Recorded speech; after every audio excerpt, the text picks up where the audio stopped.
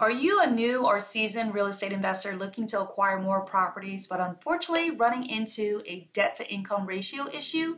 Well, no worries, you've come to the right place. My name is Katie Katz and I help homeowners and investors just like you qualify for non-traditional financing. Because the last video I made on the DSCR loan and what you need to know got so much traction, I want to make sure all of my viewers out there are aware of the latest guidelines and products that is available in our current market. My goal is to also help you feel more comfortable about this loan type so that way if you are looking to build that property portfolio, you know there are alternative options outside of your traditional conventional FHA loan products.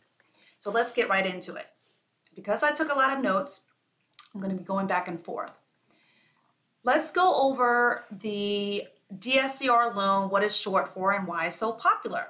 It stands for Debt Service Coverage Ratio. Ultimately, if your investment property that you are buying as a business is cash flowing, we don't look at any income or employment history. So those are the reasons why this is the most popular product among real estate investors. We don't collect any pay stubs, tax returns, W-2s. We don't care if you are even working.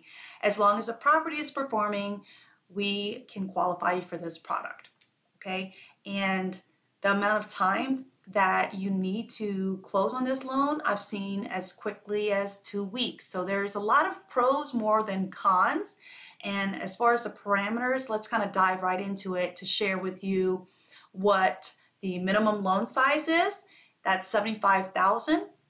The max loan to value, if you're purchasing, we can go up to 80%. If you're doing a rate and term refinance, we can go up to 75%. And if you're doing a cash out refinance, up to 70%. Foreign nationals are eligible for this product as well, and we can go up to 70%. Now, gift funds, that is allowed 100% as long as it's coming from a family member. The type of properties that can be financed using a DSCR is a single family all the way up to 10 units. I do have investors inquire about units that are larger than 10, whether it's a multifamily or apartment complex. I do have investors that can help you up to 30 units, okay? So if you do have a scenario, be sure to reach out to me and we can go over that. Credit, the minimum scores required to purchase using DSCR is 620. If you're doing a cash out refinance, we need you at 640. Now, no foreclosures are allowed within the last 4 years and no less than 2 years activity if you filed a bankruptcy. Now, let's spend a little bit time about the DSCR ratio. That is predominantly what we are looking at for this type of product.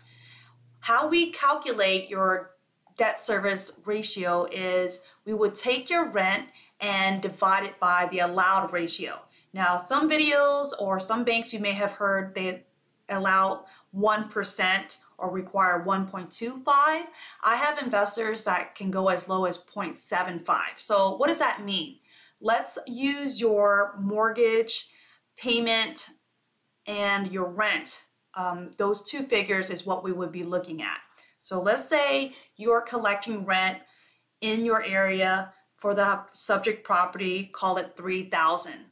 And because I have investors that allow down as low as a 0.75 ratio, what you would do is take $3,000, divide that by 75%, that will give you $4,000. What does that mean? That your principal, interest, taxes, and insurance payment, HOA, all combined cannot exceed more than $4,000.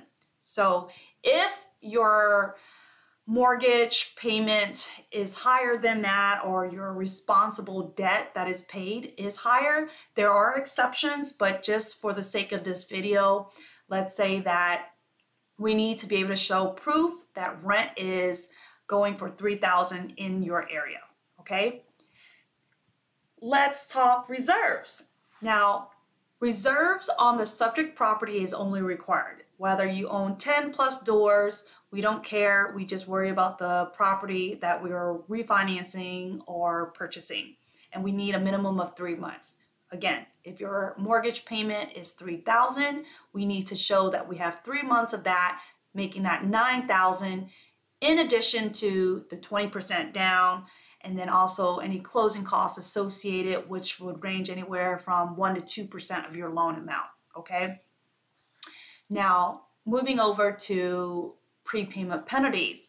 While this is state specific, it can vary, but as long as you are aware, on average, if there is a prepayment penalty assessed, most of the times I've seen it where it's a 3-year and it's on a step down option where, for example, if you pay off the loan balance within the first year, you're going to be charged 3%.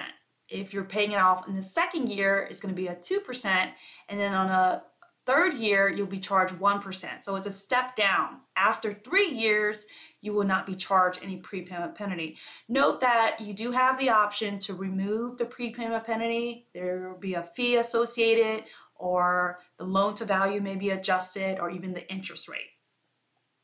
I believe that covers all of the parameters that I wanted to share with you when it comes to this. Again, the pros for this type of product is a lot more than the cons. The only con that I can reference is the interest rates for these type of products will typically be 1 to 2% higher than your market rate. And what I tell my clients and investors is, you didn't qualify going conventional. And so this is your alternative option. It's a solution. And investors don't really care that the interest rate is XYZ so long as performing, which is why we also, as a bank, allow you to take out loans for this size. Now, the loan sizes go up to $3 million, okay? And then the reserves, I want to piggyback on that.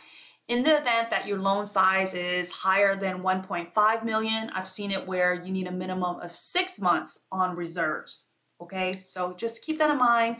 Closing time for these type of products I've seen approved as early as 9 days. We just typically ask you for 30 days, but on average, we've seen these close 2 weeks to 3 weeks. What are the other things I want you to be aware of? So how do I get started? First thing is, you would apply just as usual. I can collect your information over the phone, or you can submit your information through our secured online portal, which all that information is below in the description. And while the application does prompt you for traditional questions like employment history, you can leave that those fields blank. Second, we would review your assets. So all of your mutual funds, 401k, checking, savings, banking account. This is where we need to be able to source your down payment, the reserves, and the closing costs. If you're going to be receiving gift funds, we will also need to be aware of who the donor is and help you with how the wiring of the funds will take place for the day of closing. The income documents that you would need to provide would be as followed: driver's license, last 2 months bank statements. If you are refinancing the hard money loan, let's say into a DSCR product, we would need the latest mortgage statement, homeowners insurance, declaration page, and any HOA statements as well. Now, to touch on the market rent and how we can actually prove the debt service that is being covered by your rent, is that we would order the appraisal after we've collected and reviewed all your assets and income, or excuse me, your documentation, whether it is an LLC, the entity, paperwork. We would also request for what you call a 1007 scheduled with the appraiser, and they would send us the local comps within the area proving what the current market rent is.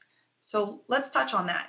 Let's say you're buying a property that has a tenant already in place. If we can prove that you have or will be receiving 6 months consecutive rent from the time that you acquire the property, we can use that active lease. Now, if you're buying a property and they don't have a tenant in place, that's where that rent schedule comes into play. If you're buying as an Airbnb, short-term rental, we would use those comps. And and then lastly is if you are looking to do a refinance cash out and have tenants in place, but your market rent schedule is lower than what you currently are charging your tenants, we can go off of the most recent lease agreement and proof of the last 2 months deposits in the event that that supersedes what the market rent schedule is, okay? But yeah, that ultimately should cover, I think, everything that you would want to know when it comes to taking out a DSCR. Some of the questions that I get would be, Candy, can I be part owner of an LLC and still purchase property using the DSCR?